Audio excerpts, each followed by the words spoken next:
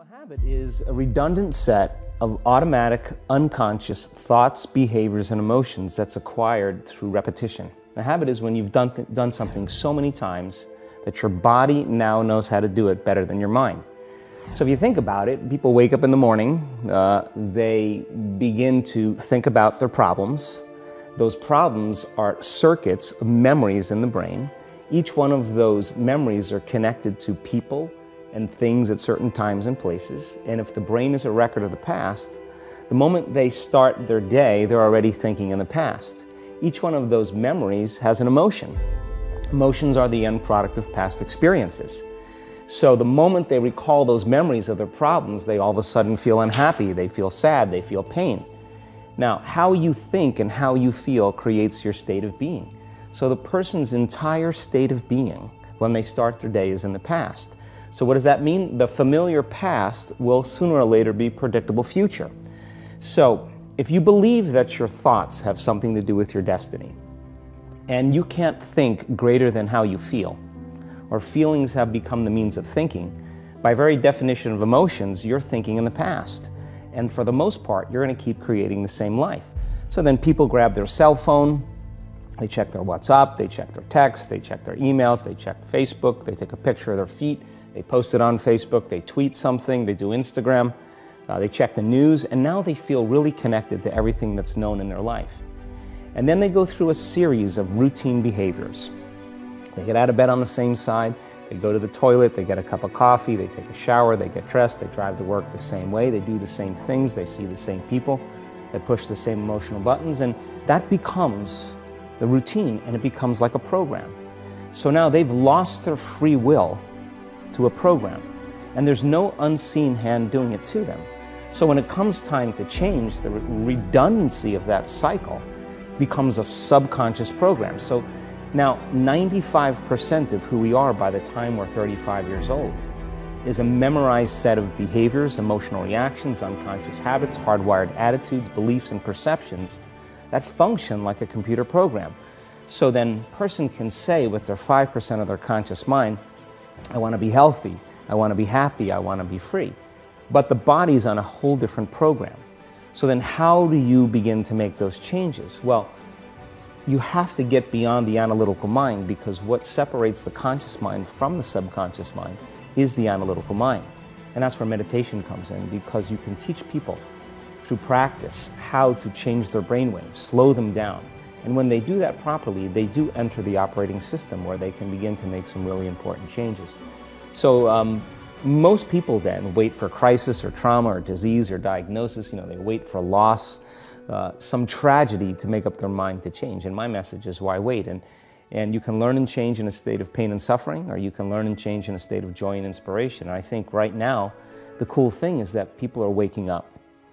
The stronger the emotional reaction you have to some experience in your life, the higher the emotional quotient, the more you pay attention to the cause. And the moment the brain puts all of its attention on the cause, it takes a snapshot, and that's called a memory. So long-term memories are created from very highly emotional experiences. So what happens then is that people think neurologically within the circuitry of that experience, and they feel chemically within the boundaries of those emotions. And so when you have an emotional reaction to someone or something, most people think that they can't control their emotional reaction. Well, it turns out if you allow that emotional reaction, it's called a refractory period, to last for hours or days, that's called the mood. I say to someone, hey, what's up? You say, I'm in a mood. Well, why are you in a mood? Well, I had this thing happen to me 5 days ago, and I'm having one long emotional reaction. If you keep that same emotional reaction going on for weeks or months, that's called temperament. Why is he so bitter? I don't know, let's ask him. Why is he so bitter? Why are you bitter? Well, I had this thing happen to me 9 months ago. And if you keep that same emotional reaction going on for years on end, that's called a personality trait. And so learning how to shorten your refractory period of emotional reactions is really where the work starts. So then people, when they have an event, what they do is they keep recalling the event, because the emotions of stress hormones, the survival emotions, are saying pay attention to what happened, because you want to be prepared if it happens again. Turns out most people spend 70% of their life living in survival and living in stress, so they're always anticipating the worst case scenario based on a past experience, and they're literally, out of the infinite potentials in the quantum field, they're selecting the worst possible outcome, and they're beginning to emotionally embrace it with fear, and they're conditioning their body into a state of fear.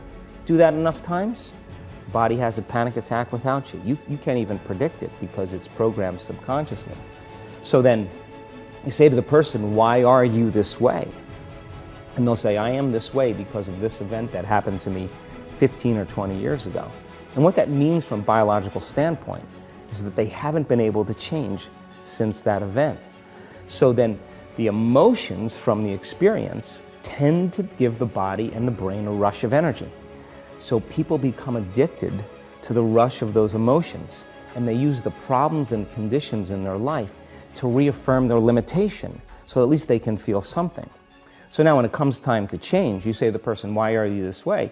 Well, every time they recall the event, they're producing the same chemistry in their brain and body as if the event is occurring, firing and wiring the same circuits and sending the same emotional signature to the body.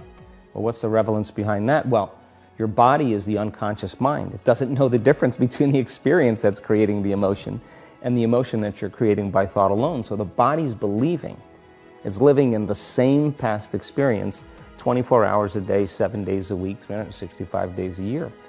And so then when those emotions influence certain thoughts, and they do, and then those thoughts create the same emotions, and those same emotions influence the same thoughts, now the entire person's state of being is in the past.